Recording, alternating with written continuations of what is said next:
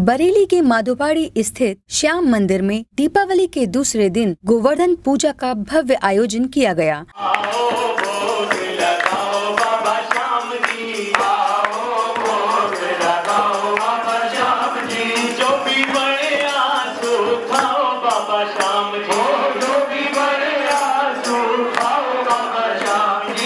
इस मौके पर बड़ी संख्या में श्रद्धालु दर्शन के लिए पहुँचे। आइए जानते हैं श्याम मंदिर के पुजारी जी से गोवर्धन पूजा के महत्व को।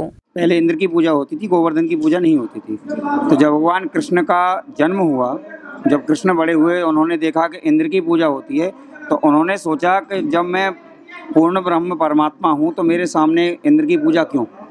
तो उन्होंने अपने बाबा नंद बाबा से कहा कि आप इंद्र की पूजा ना करके गोवर्धन की पूजा करो, वो भगवान का स्वयं स्वरूप है। तो भगवान के कहने पर ब्रजवासियों ने इंद्र की पूजा को छोड़ के गोवर्धन की पूजा की। जब इंद्र को मालूम हुआ तो इंद्र ने काली घटाओं से ब्रज के ऊपर बरसात की। 7 दिन 7 रात पूरी बरसात होती रही। भगवान ने अपनी बाएं हाथ की कनकी उंगली के नाखून पे राज पर्वत को 7 दिन 7 रात रेगुलर भगवान ने धारण किया।